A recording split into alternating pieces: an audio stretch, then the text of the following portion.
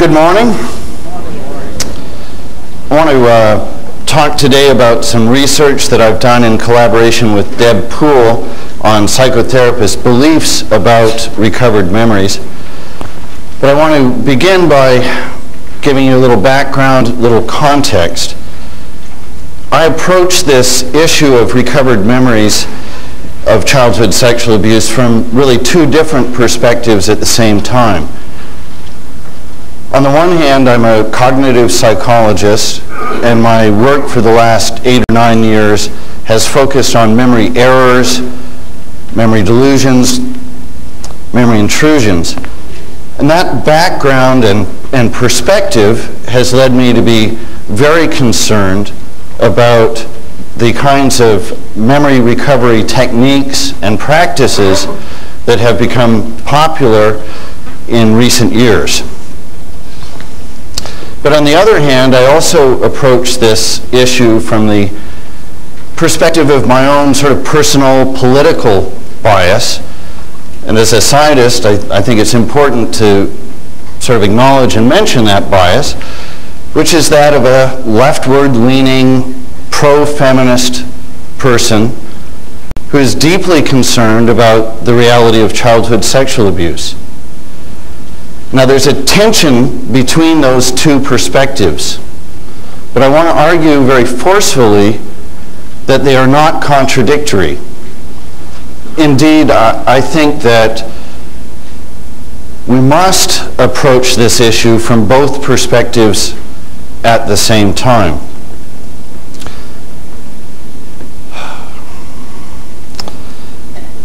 Having this dual perspective has led me in my work with Don Reed and other collaborators to try to communicate with, rather than merely attack, therapists. And it's also led us to try and approach this issue within its historical and numerical context. And very briefly and somewhat crudely, I think that context is a history of thousands of years of male-dominated societies in which the sexual abuse of children occurred but was largely ignored. And a more recent, very recent, i.e. in the last couple of decades, movement toward an increased awareness of the reality of childhood sexual abuse and an attempt to do something about it.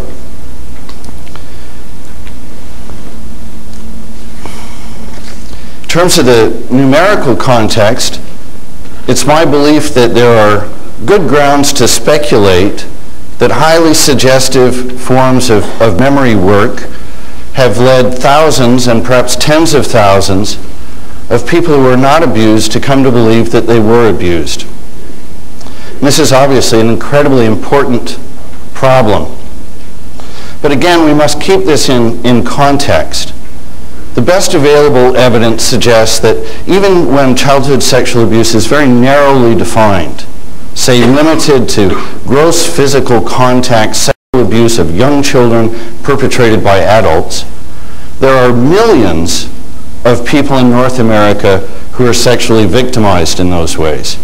Now, these days we throw around that term million with a great deal of panache, but I think most of the time we don't have any idea what it means. And to try and clarify the idea of millions, I thought, well, I'll put 1 million dots on an overhead. But it turns out that you can't put 1 million dots on an overhead and have it be anything but a nice, even gray. And in fact, only approximately 80,000 dots on this overhead. It'd take about 12 of these to have 1 million dots. And again, 1 million would be a gross underestimate of the number of people in North America who were grossly sexually victimized as children.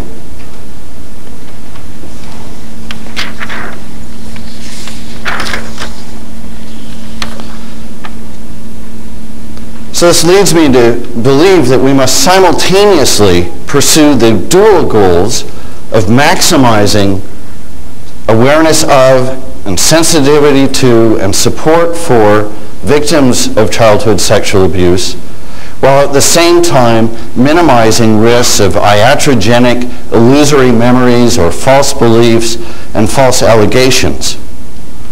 And I believe that we can actually relatively easily do that if we can get some good communication going with practitioners. It's my belief that an exclusive focus on one or the other of these goals is likely to lead to undesirable trade-offs.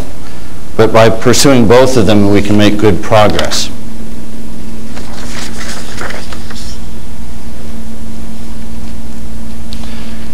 One potential problem facing us as we grapple with this issue is that our legitimate concerns may be misconstrued and may also be abused. In my opinion, scientific evidence justifies concerns about suggestive memory work and also justifies a degree of skepticism regarding claims of recovered memories.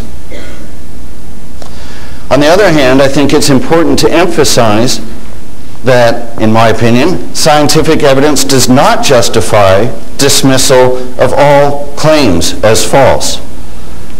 As Linda Williams has just reminded us very clearly, people forget lots and lots of events in their past, and there may be important social and cognitive processes that could conspire to lead people not to remember instances of abuse. And we know that given the proper cues, we can sometimes be enabled to remember things that we have not thought of for years and years. Perhaps even more important, in my opinion, scientific evidence regarding risks of memory recovery techniques should not be applied to cases in which there is no claim of recovered memories and no suggestive memory recovery techniques. That is, we want to keep our issues clear here, and at least from my perspective, the important issue regards highly suggestive, potentially risky memory recovery techniques. Well, what do I mean by that? What do I have in mind when I talk about risky memory recovery techniques?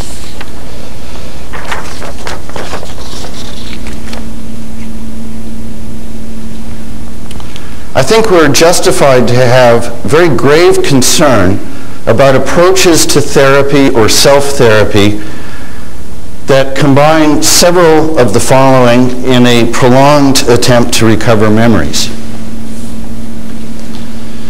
First, communicating to clients the idea that their symptoms are indicative of childhood sexual abuse, the idea that lots of people who are abused have no memory of abuse, and that psychological healing relies upon recovering memories. Now, I might mention this communication doesn't have to be overt and cut and dried. It could be subtle and indirect, but just getting those ideas across to clients. Two, using a variety of techniques with the aim of helping people recover memories. I have in mind here techniques such as hypnosis, guided imagery, sodium amytal, stream of consciousness, journaling, use of family photographs as retrieval cues, etc. The basis for the concern about these, of course, is that there is ample evidence demonstrating that these techniques lower people's response criteria, that is, lower the criteria they have on what they accept as memories and what they don't, and they can also enhance people's imagery, thereby leading ideas to be more memory-like for people. Another aspect that justifies concerns would be a practice of interpreting dreams and physical symptoms as memories of childhood sexual abuse. Recommending popular books on memory recovery, such as The Courage to Heal, or recommending survivors groups for clients suspected of having hidden memories, and finally, endorsing all reported memories of childhood sexual abuse as accurate and countering clients' expressions of doubt about the validity or accuracy of the images and thoughts and feelings that they're experiencing. Now, we've got kind of a good news and a bad news story here. The good news is that in recent months, a number of very prominent clinical psychologists and psychotherapists whose work focuses upon helping survivors of childhood sexual abuse, including a number of practitioners whose work has promoted the use of memory recovery techniques, have recently acknowledged publicly and in print that this kind of an approach to psychotherapy is risky and should be avoided. And that is great good news, right? I think, and a lot of people in this room deserve credit for that progress. The bad news is that a number of these people have argued that nobody really uses these kinds of techniques. Or if anybody does, it's only a marginalized fringe group of unqualified people. And the data I want to present today address this issue.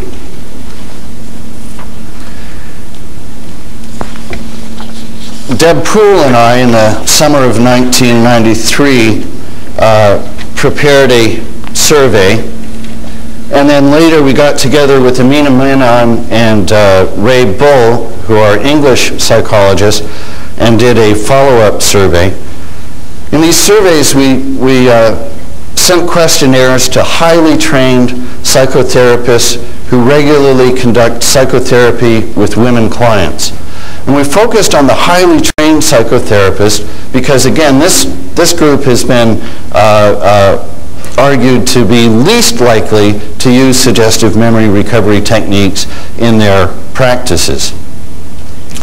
The first survey, we randomly sampled a national sample of practitioners from the National Registry of Health Service Providers in Psychology, which is a relatively prestigious organization.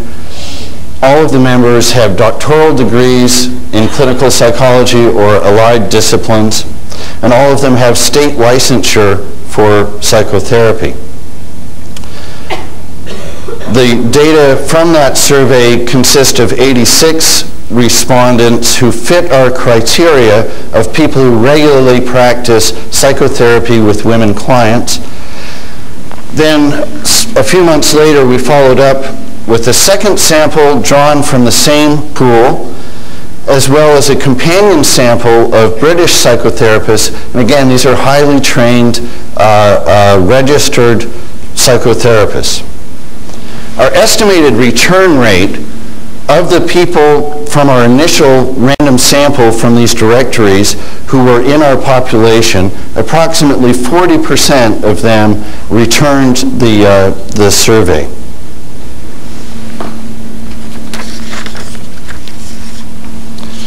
Once again, we have kind of a good news, bad news thing going on here. Here's the good news.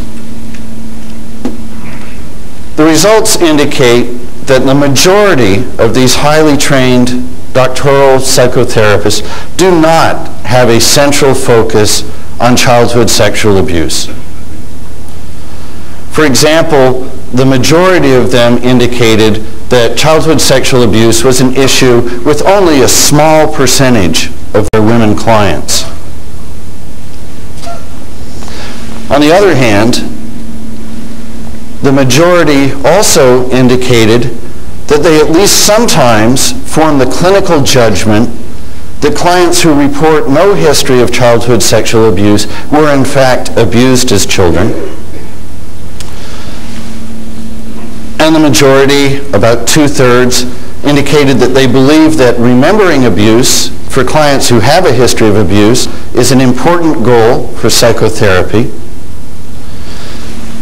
And the majority also listed indicators of childhood sexual abuse. Indeed, about 82% of our respondents across the 3 surveys listed indicators, that is, symptoms that they believe are indicative of a history of childhood sexual abuse.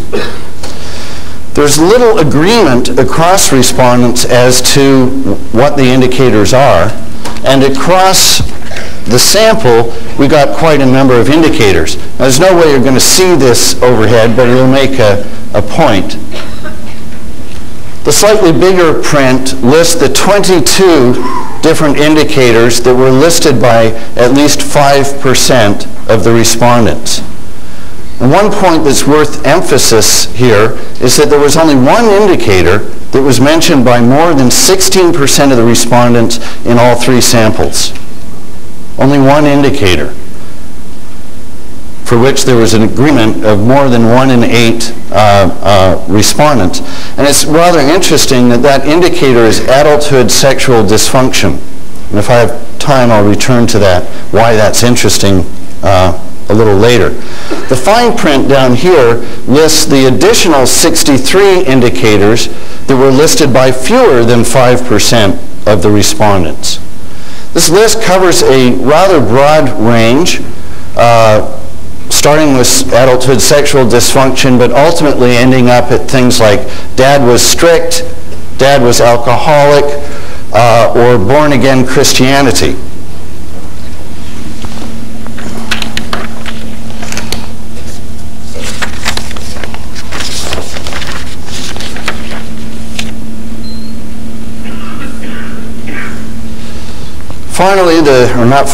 Next, the majority of respondents indicated that they at least sometimes use memory recovery techniques with the specific aim of helping clients remember childhood sexual abuse.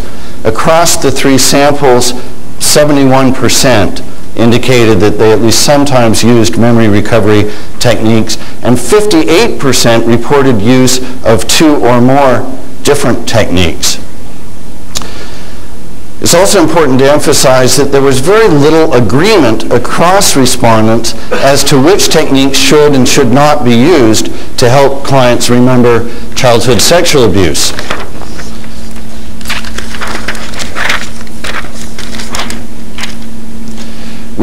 We gave respondents a list of techniques and asked them to indicate which ones they used, and then a subsequent question asked them to indicate which ones they thought should not be used to help people remember childhood sexual abuse.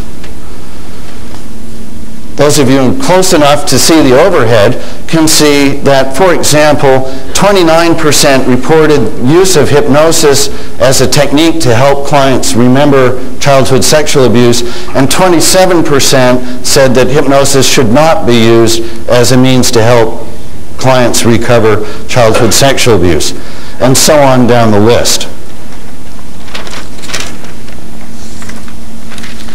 Maybe just to clarify, regression refers to age regression techniques. Guided imagery is a technique that is probably equivalent to hypnosis in many ways. Run wild refers to instructions to let your imagination run wild.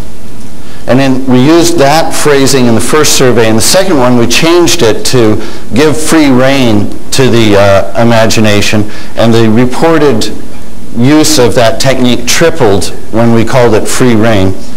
Working at remembering or writing journals, dream interpretation, physical symptoms interpreted as indicators of abuse.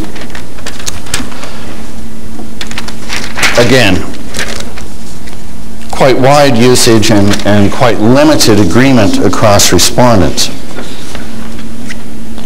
Finally, the majority of our respondents reported at least some cases in which clients who initially had said, no, nothing like that happened to me, subsequently came to remember instances of childhood sexual abuse.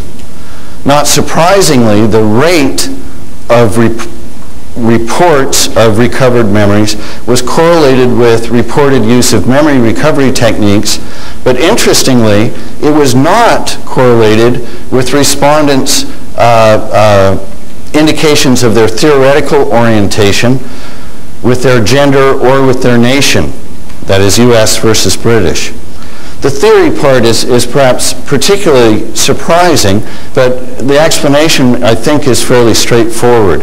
Most of these respondents describe themselves as very eclectic. They checked off numerous techniques. So it appears that most practitioners view themselves as eclectic, and therefore reported theoretical orientation doesn't seem to have much predictive value. Now, in a way, the results I've told you about so far are the less scary results that have to do with the sort of majority of our respondents, the modal responses. Things get a little more scary when we looked at a subset of respondents who met some criteria.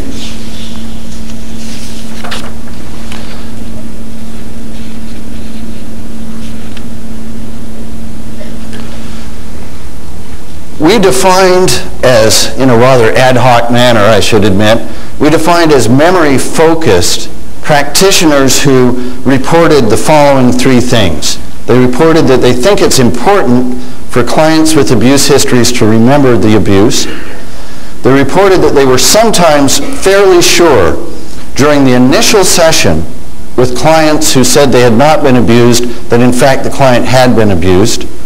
And they reported use of 2 or more memory recovery techniques with the specific aim of helping clients recover memories of sexual abuse. So this is our criteria for these, the subset of these highly trained psychotherapists whom we define as memory-focused. In each of the 3 samples, 25% of the respondents met all 3 of these criteria.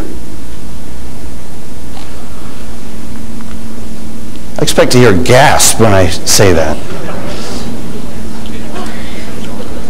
Not surprisingly, all of these, this subgroup reported at least some cases of memory recovery, and also not surprisingly, the reported rates of memory recovery were quite high. We asked different questions with regard to memory recovery in the 2 surveys. In survey 1, we asked therapists what percentage of the women clients whom you had suspected had hidden memories of abuse eventually came to remember abuse. And for this subgroup, the mean estimate was 60%. So more than half of the time when the practitioners in this subgroup thought that the client had hidden memories, the client, sure enough, had them. Responses on this item ranged as high as 100%. In survey 2, we asked respondents of all of your women clients who initially denied a history of childhood sexual abuse, what percentage eventually came to report memories of abuse, and approximately a third, or the mean estimate was approximately 1/3 of clients, and again, this ranged as high as 100% of women clients who had initially denied an abuse history. Been warned that I'm out of time. I hate that. Very briefly, let me just run over this.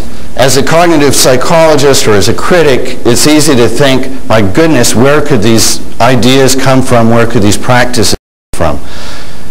But in fact, I think there are understandable sources of these beliefs and practices.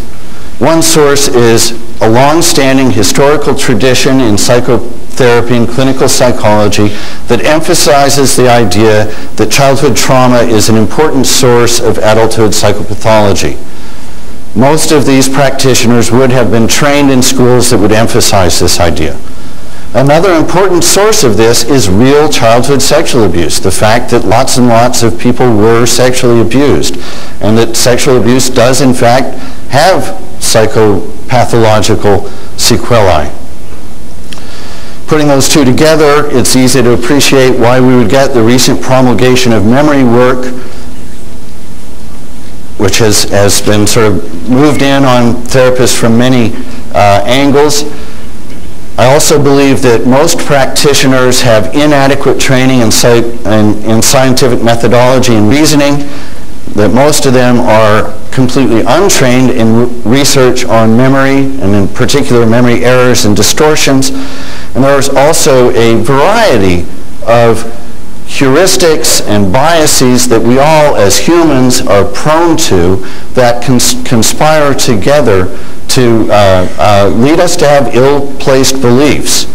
These are things such as confirmation bias, which can lead to illusory correlations, the representativeness heuristic, which is an idea that if things are similar, then they're probably causally related, which I think is why the only indicator listed by more than 16% of respondents was adulthood sexual dysfunction. That is, there's that surface similarity that leads people to think it's a good indicator. We also tend as humans to be insensitive to the extent to which we influence others and to the extent to which others influence us. And as reasoners, we tend to be insensitive to base rates. We don't think about probabilities when we make judgments. So these, I believe, are the sources of these potentially risky techniques and practices.